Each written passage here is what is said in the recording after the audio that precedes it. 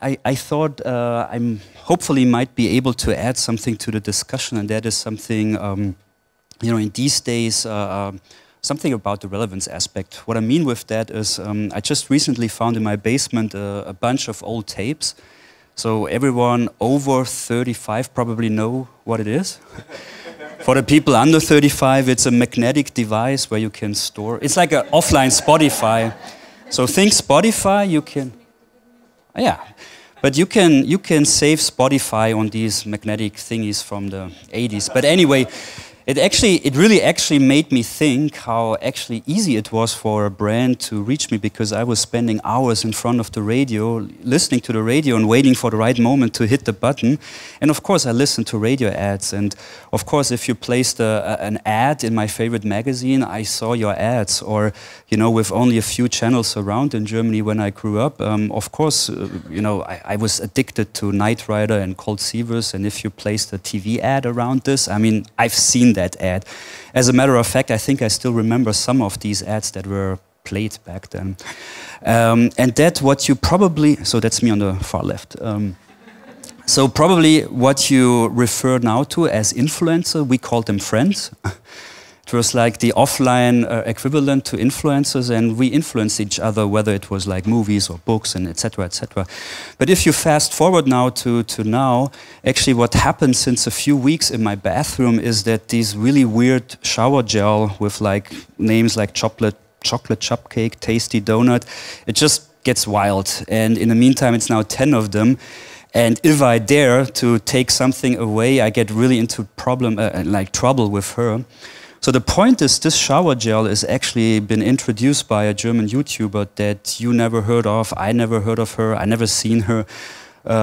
My daughter was one of like over 3 million that watched her, like showing that on her YouTube channel. She has like 4 million subscribers, about 1 billion views. She's a 26-year-old kid from Cologne. And now the shower gel is listed in German drug markets, drugstores? Not truck markets, drugstores. And believe it or not, but within its first year, it has now a market reach of 30% almost, without a single euro of marketing spent. So all what she did was basically hold it in the camera, talked about it, and every time her mother walks by, she has to buy the latest taste of that. So this is like how things are changing. Of course, she loves Voice of Germany, but she actually doesn't even know on which channel it is, because she all watches it offline, like on a PVR. And actually, the TV station that she loves is Netflix. That's her TV station. And basically, new music she discovers on Spotify. So to say it with this year's Nobel Prize laureate for literature, times are changing. And the big question is actually, how do you cope with that? Like, how do you actually address people like this? And, you know, the point is, this is not a break, so this is a live baseball game happening in front of them. So live, it's not something, so they have like a very short attention span. How do you interact with like these smartphone zombies, like, you know, chasing Pokemons and like, you know, glued to their first screen basically and chasing a Pokemon?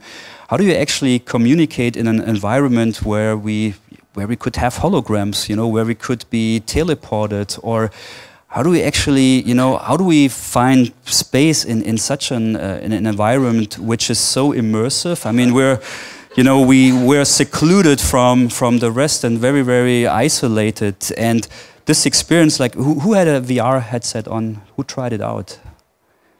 Yeah, pretty much most of you. So you know how immersive it is and how realistic it could be, all to the way to...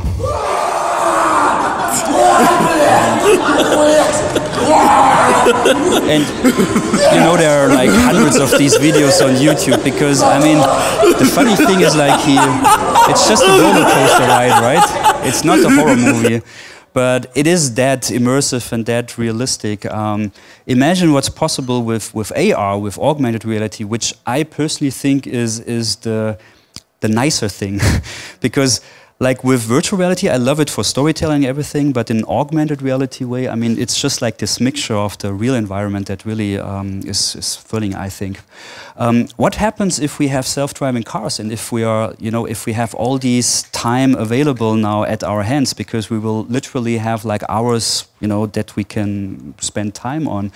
What do we do with the screens? Like basically not sitting like focused on it, but having our personal screens with that. And how about IoT? Like in an IoT environment, like with the Amazon Echo, it doesn't even have a graphical interface. So for me, that's quite a challenging question, because without any interface, I mean, it basically you only can do something around audio. And if it goes down with everything getting smaller and smaller and smaller, I mean, for those of you who read Hitchhiker's Guide Through the Galaxy with the Babelfish, I mean, we will have this vision or this future where we'll have something stick in our ear and it will basically be something very, very smart and be with us all day. This is actually an earable, which is like live, like any communication is like live translated into your language. So it's happening now, and you know, in the far, you know, not into the far future, we will just stick a screen into our retina and have it there. And on top of that, that was just the tip of the iceberg, because as you know, everything is like faster, faster, and more and more and more. So the big question is, like for me, to step back now, in this environment that I just outlined, what do you do? Like, how can you actually play a role in marketing and communication? I think in order to do that, I think, you know, one part of the answer is around like data-driven and, you know, cross-channel advertising and all the stuff that you're going to hear in other talks or this afternoon with real-time bidding, etc., etc. So that's one part of the question, answer to the question. My answer is more on a higher level, like on a meta level, like stepping back a bit and thinking about actually how can we create meaning, or how can we create something that is of relevance to the people. And I would like to share some examples with that. So what I mean with relevance is basically it's like this tiny thing between, you know, what the audience actually wants to hear, like whether it's the millennials or the guys chasing the Pokemons, or whether it's my older sister, and what we are actually able to give them. And here are some examples. So this one here. We choose to go to the moon in this decade and do the other things. Not because they are easy, but because they are hard. Because that goal will serve to organize and measure the best. So of course, you know, back then when he gave that speech, that was of course super, super relevant for most of them. And it's still true for today, because we look up to the sky and it's something very present to us. And of course it's highly relevant to us because we see ourselves, you know, traveling there and want to conquer space and conquer different stars. So basically one very powerful motif is like really to address a vision, a dream, etc. And that is true even today with stuff like SpaceX and the travel to Mars, etc. But it also brings a second topic around it, which is that human nature is like truly competitive. It's in our nature. So yeah, we want to see who actually will win the race to Mars and who will be first there. We want to see actually how shall they be able to land on something tiny like this? I mean, if we look at this, it's another point that we simply think, you know, it's impossible. How should that work out? And that's another very strong thing that you can achieve. What Red Bull was doing here, I mean, this was like spot on to their target audience of like adrenaline junkies. Rumors said it was roughly about $30 million that costed this marketing stunt, but the media budget, you know, the media value was way over $1 billion, because basically everyone tuned in and wanted to see the impossible to happen. And coming back to SpaceX and Elon Musk, I mean, as you know, he has a different, a second company that is quite successful, which is Tesla. And there is one very powerful statement that he did when he introduced the Model 3. Tesla, why does Tesla exist? Why are we making electric cars? Why does it matter? It's because it's very important to accelerate the transition to sustainable transport.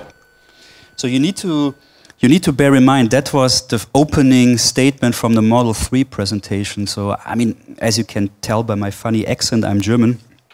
And every single German car manufacturer would start it with the car. Here's the car. It has whatever 200 horsepower more. It uses less, fuel, etc. So this would be the traditional way to start a presentation of a car. Not him. So he starts with something really powerful. He takes a step back and he says like, hey, why are we actually doing this? And this is something that is super powerful in any type of thing that you guys are doing, whether it's movies or a digital product. It's thinking about what's the motivation behind that, what's actually the meaning of what we are doing.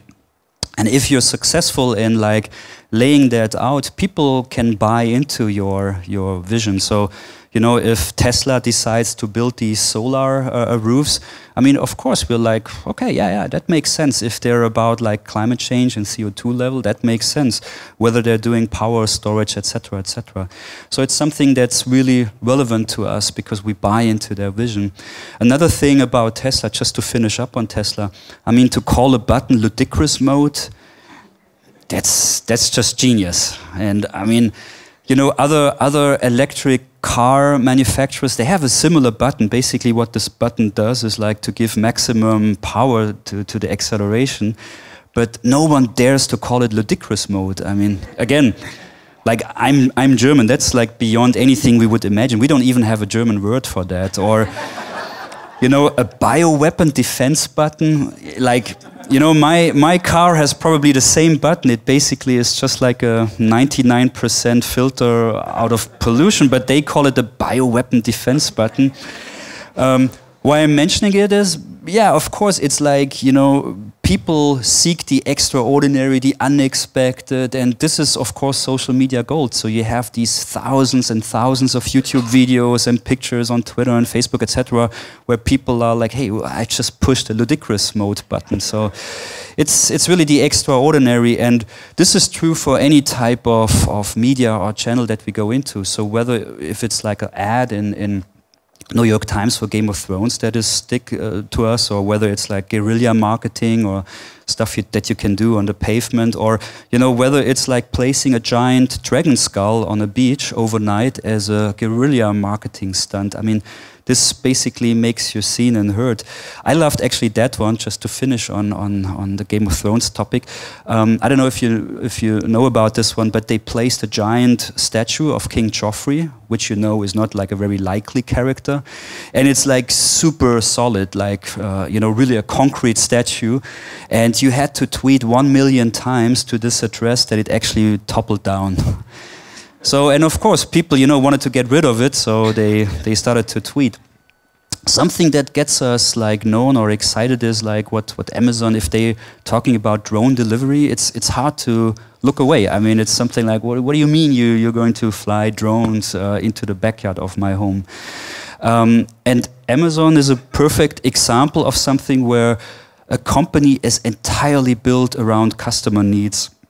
So it's almost like that Amazon goes along the Maslow pyramid of human needs and just thinks about anything, what they can do to make it very pleasant to all of us. And that's, again, a very, very powerful thing. So without going too much into details, because all of you know Amazon, but it's just genius how the entire organization is focused around that. Whether it's like same-day delivery without an hour, or whether it's these buttons where you just push a button and something is delivered. So we have about like 20 of these in the office, and it's just like cool. Like toilet paper is out, you press the button, and 1 hour later it's there. Or like I've said, the Amazon Echo with IoT, just to be physically present in the household. I mean, with that, Amazon becomes part of daily life. And customer needs are, of course, super diverse. So they range from A to Z, whether it's environmental issues or whether it's all the way to health. So Uber, for instance, they have now something where you can order a flu shot via Uber. So you're basically saying where you are, and you say you want to have a flu shot, and actually a nurse is coming to you and gives you the flu shot. So you can order it via Uber. And of course, there are these times when you actually don't know what you need, and those are exactly those times where you might want to seek inspiration from an influencer. Now, I've chosen this example because I already showed you this girl, which is like my daughter is super like attracted to. This guy is definitely like my daughter would have, like she wouldn't like him. It's totally, this is not a millennial topic. So I chosen that example because there are influencers for all age groups and all topics. So this is definitely someone that I follow and I really, really love what he's doing. So it's not an age thing, whether you feel, yeah, like inspired by these folks. And just to give you one example, like the airline Emirates, they decided to upgrade him to first class. The video that he shot received 25 million views. So that was probably the best upgrade the company ever was able to pull off. And I would just put him to first class, let him do a video clip about it, and this is the outcome. And it got a lot of media coverage, etc., etc. So these influencer, I think they're super relevant to most of us because they're like extremely authentic. They give us inspiration, etc. And as a brand, it's really possible to actually go after these guys. So whether it's Deutsche Telekom or a Red Bull with their Music Academy or Intel with the Creators Project, GE. So there are all these examples where actually brands create content that is, targeting these 2.5%. One service that I already mentioned that surely got kicked off a lot and a lot of attention by the influencer is Uber. And it's another example I'm using it as a segue to the next topic, but the point is like Uber is a perfect example for something that is extremely user-friendly. So especially after their latest redesign, I mean, you just notice how everything around that service is focused around the user experience and how easy it is to use. So what I love, for instance, is like it doesn't ask you for an address, it asks you where you want to go, which is a major difference. So, what we know usually from Google Maps or from like a car or whatever, you type in an address with the latest version of Uber, where do you want to go? So you just type in this hotel name and it gets you there, or the restaurant name, etc. And of course, like one giant in that field was Steve Jobs, who literally was able to pull out like, anything that's complicated, make everything go away, which is like complicated, and just be super reduced to what people actually really want. And that was really, really the reason why Apple became so successful.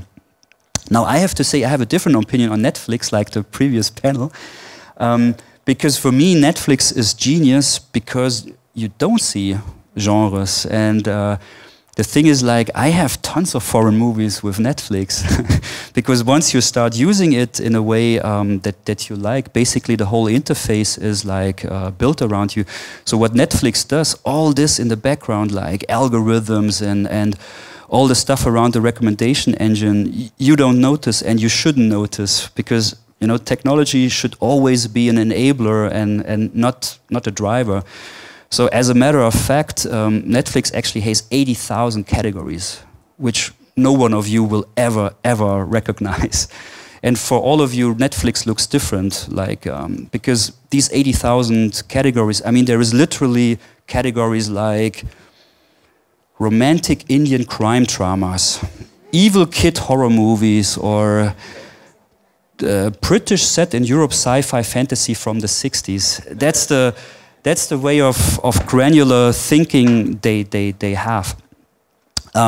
These kind of products and services are extremely relevant to us, I think, because they put us into the center. It's not like a category that you need to fit in. It's something that you feel being in the middle.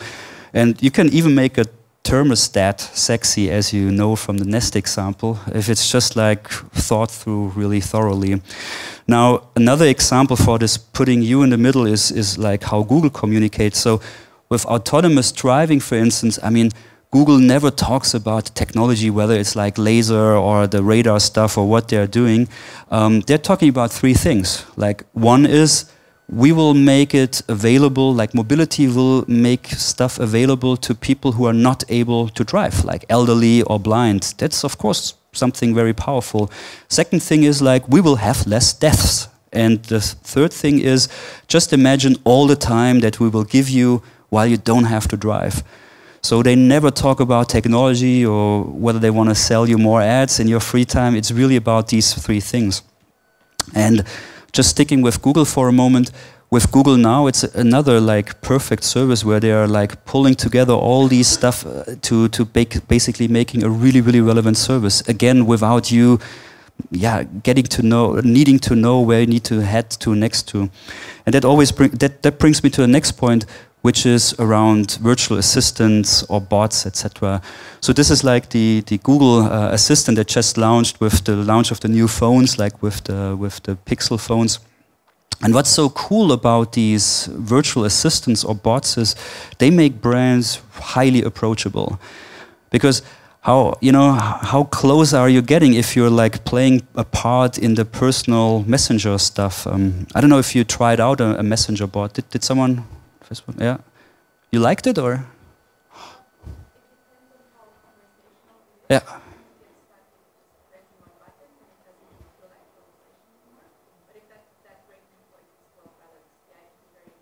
Yeah.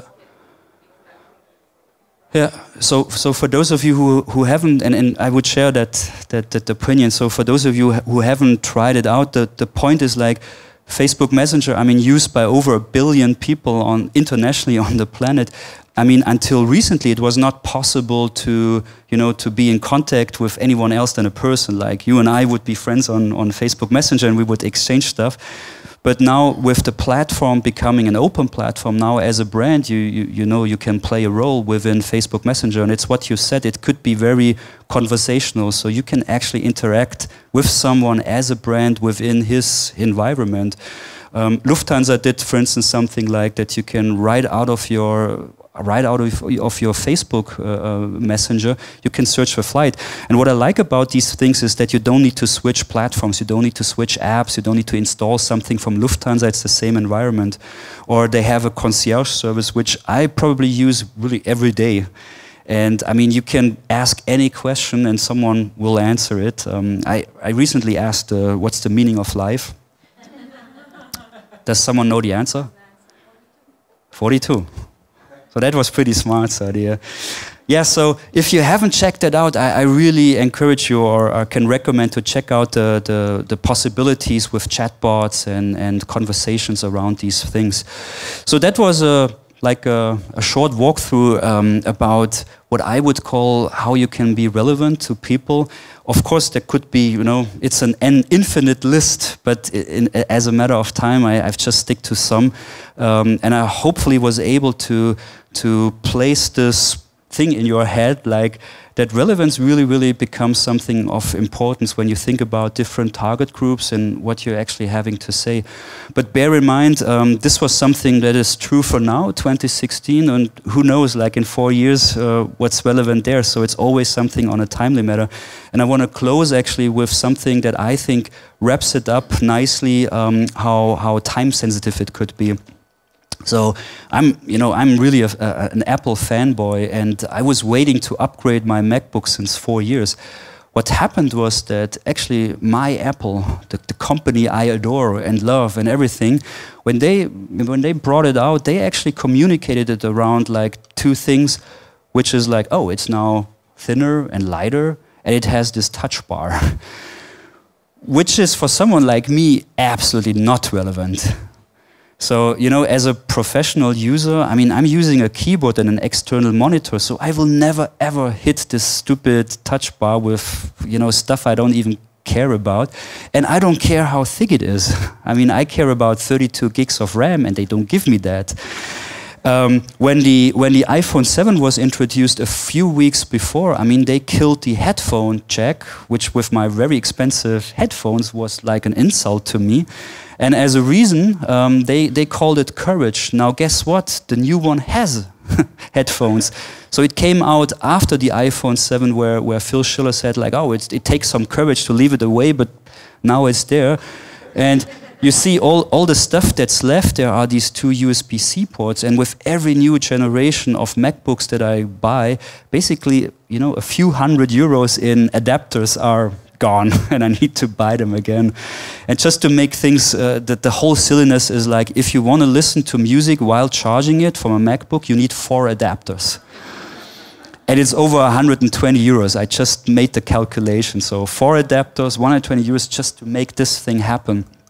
But as you can imagine, so a lot of backlash. And my point is, to wrap it up, it didn't came from the Microsoft lovers like, hey, we always told you it's a stupid product and you've been so stupid to use Apple all these years. No, the criticism comes from people like me, like lovers, like people who really have grown up with Apple and love the brand and feel really disappointed. And in the same week when Apple showed this, I mean, the company that I can't even pronounce the name, I can't say it, it's like, it hurts me, it really hurts me in my heart, but actually they've done a really good job. And it's a beautiful product, and it's a new way of interface, and it's a new way of haptical things. I mean, that's a gorgeous machine. They introduced basically like, you know, mobile apps where you can scan things in 3D. The HoloLens is an amazing product. The Microsoft Band is an amazing product. I mean, in the same week when Apple disappointed so many of us, I mean, this company from Seattle basically killed it. I mean, Microsoft now I said it, Microsoft done a really, really good job.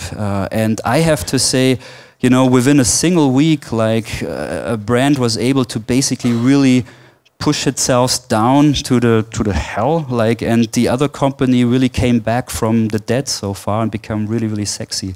So with this, I really would like to thank you for giving me the pleasure to talk about this thing. And yeah, all I'm saying is try to be relevant. Thank you very much.